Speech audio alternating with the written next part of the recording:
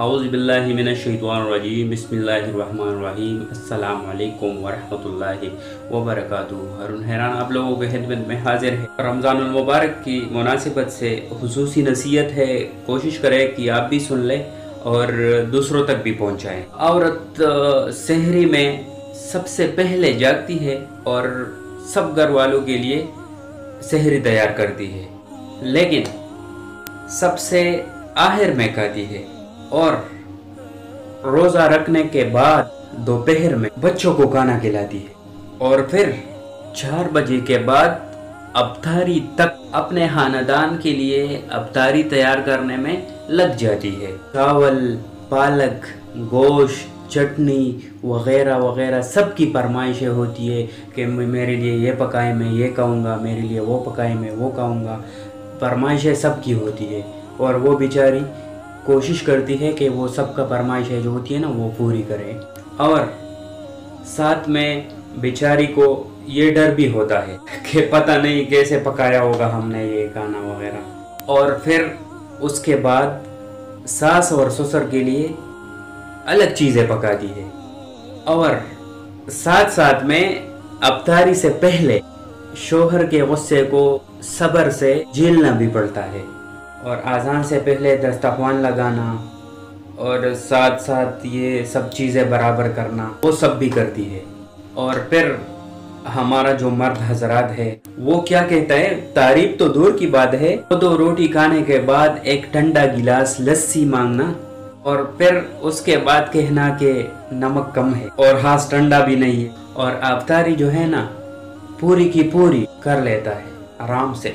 اور عورت اس کے بعد چپکے سے کسی کمرے میں جا کر افطاری کرتی ہے، پھر بھی کوئی نہیں چھوڑتا ہے اس کو۔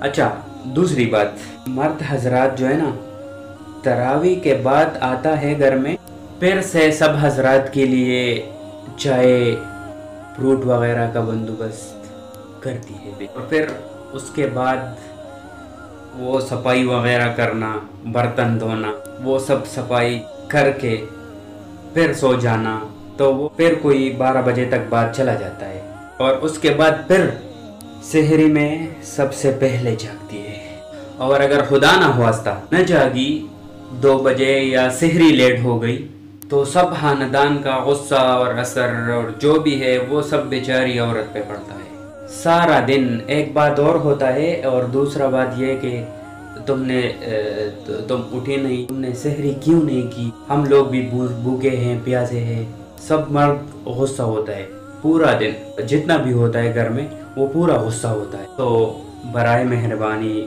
میرے دوستوں، بزرگوں، بھائیوں، آپ سب سے درخواست ہے، مہربانی کرے پلیز رمضان میں عورتوں کا خیال زیادہ رکھے۔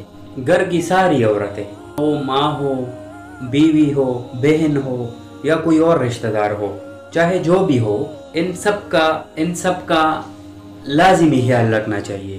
آخر وہ بھی تو ہماری طرح انسان ہے یار، خدا کو مانو اور ایسا کرو۔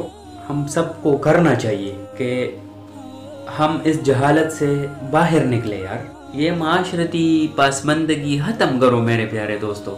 انشاءاللہ اللہ تعالیٰ راضی ہو جائے انشاءاللہ۔